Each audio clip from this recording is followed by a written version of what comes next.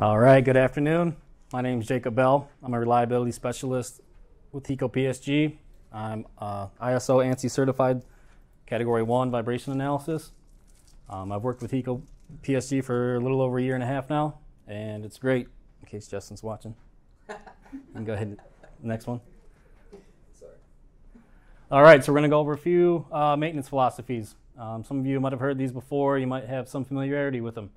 The three we're going to go over today is breakdown maintenance, preventative maintenance, and predictive maintenance, and how these can be implemented into your facility or your processes.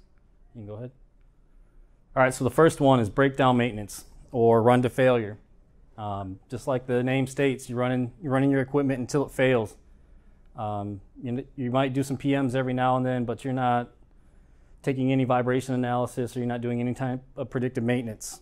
This has a lot of disadvantages, because you have to stock all your parts or spare machines that you need to swap out whenever these fail. It has a high level of unscheduled downtime, because you have no idea when these machines are going to just go out. They just go, and you have to deal with it right then. It's difficult to plan for the maintenance, because again, you have no idea when this is going to happen. So you don't know how many people you're going to need to fix it, or when you're going to need to fix that. And it does not work well for just-in-time manufacturing.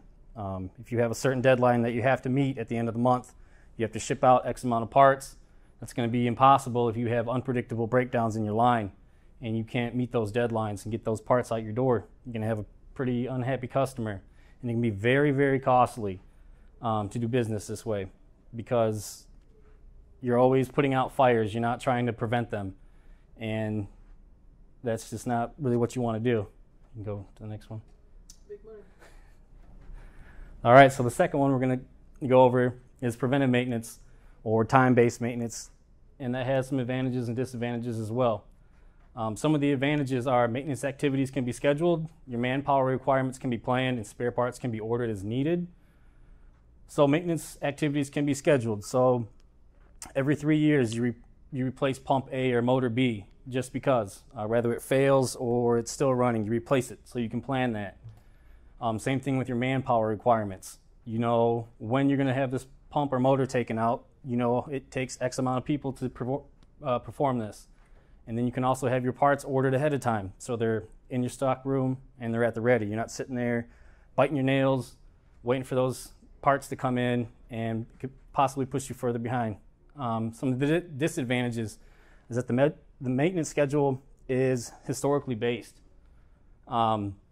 And many of the machines don't wear out on a time schedule basis. And that's because process conditions can affect the machine life, along with changes in machine speed and load. You could have two of the same type pieces of equipment in your plant, each one performing a different operation, and the one that has the most load or performs its operation in the most harsh conditions is going to have a shorter span or shorter life cycle. This is going to result in excessive scheduled downtime. It's also you're going to use a lot more spare parts, and you're going to over-maintain or over-maintenance of machines, because you're always replacing it. You're not trying to maintain it. You just rip it out and put a new one in. You can go ahead. All right, so the last one we're going to go over is condition-based maintenance, and that's what we do at HECO PSG. That's kind of our bread and butter. And what that is maintenance based on machine condition, or the health of the machine that you're surveying. This has a lot of advantages to it. One, you can schedule downtime, or it can be held to a minimum, because you're not putting out fires anymore. You're going ahead and you're getting those done. You're knocking it out before it ever happens. And your spare parts usage and overtime can be minimized, because you're replacing this machine or you're repairing it based on its condition of health. So as you can see over here, we have a timeline, and it's about 3,200 days. And as you can see, the vibration survey has been taking readings over this period of time, and you can see a steady increase all the way up. And then you get to your alert level, and then you have a fault level that you set using those charts and standards that Adam went over earlier. And as you can see, once it starts to get past the alert level, they make a decision. You know, is this something we can stretch till our next outage? And maybe that's what they did.